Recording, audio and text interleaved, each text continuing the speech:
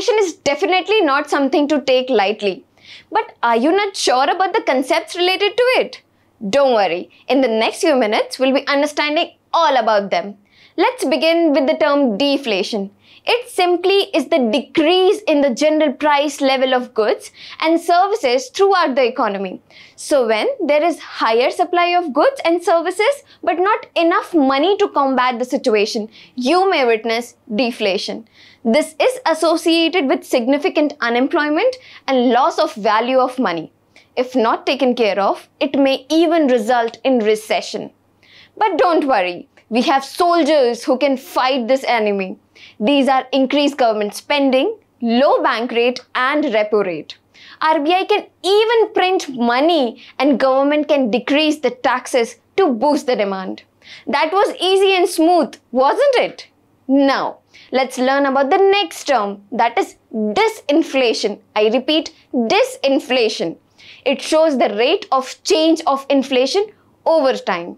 For example, suppose the rate of inflation in India was 5% in January and 4% in March. The economy is said to be experiencing disinflation in the first quarter. Coming to the next and most common term these days, that is stagflation. It is made up of two terms, stagnation and inflation. Stagnation simply means zero economic growth. So, whenever you see an economic period of no growth, relatively high unemployment and inflation with decline in GDP, identify it as stagflation. Moving on to the not so common one, reflation.